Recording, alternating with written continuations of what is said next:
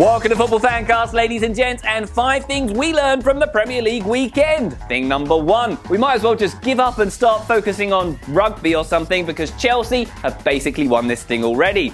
Will Ferrell and John C. Reilly had more fun than a Catalina effing wine mixer watching Antonio Conte's side take Arsenal apart, making it 16 wins from 18 games since the Gunners beat the Blues last September. It was a particularly good day for Eden Hazard, who scored a wonder goal, and for Mesut Ozil, who still got paid despite putting in about 5% effort. Win.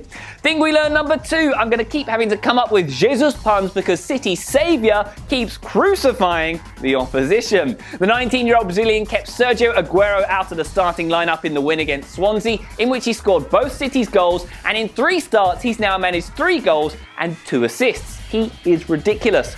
Thing number 3, Paul Merson and Phil Thompson were right. There's no way Marco Silva should have been given the whole job. 7 points from a possible 12, 4 wins out of 4 at home, and a convincing 2-0 win over Liverpool. Bloody foreigners coming here and revolutionising our relegation-threatened teams. Anyway, Liverpool's gegenpress is a complete gegen mess at the moment. Jurgen Klopp's now lost 5 of his last 8 games, and the Reds had no shot on target in the first half against the Tigers. Maybe Stevie G needs to be sent away again. Thing number 4, it's not all bad on Merseyside. In one game, Everton scored as many league goals as Liverpool have in 2017. Granted, Bournemouth's defence has got more holes in it than a piece of Donald Trump immigration legislation, but Ronald Koeman's side was splendid going forward, and they're unbeaten in 7 games. And most importantly, Ross Barkley invented a new preemptive goal celebration. Let us all pray that someone else tries that next week and they miss.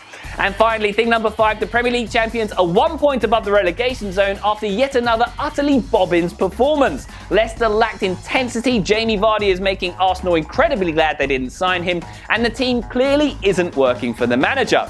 But there is a positive, they're looking good to win the title again next year. The championship title, that is. Alright, that's it for today. Give us your thoughts at FootballFanCast on Twitter. Thanks so much for watching. Love Team Udders. See you next time.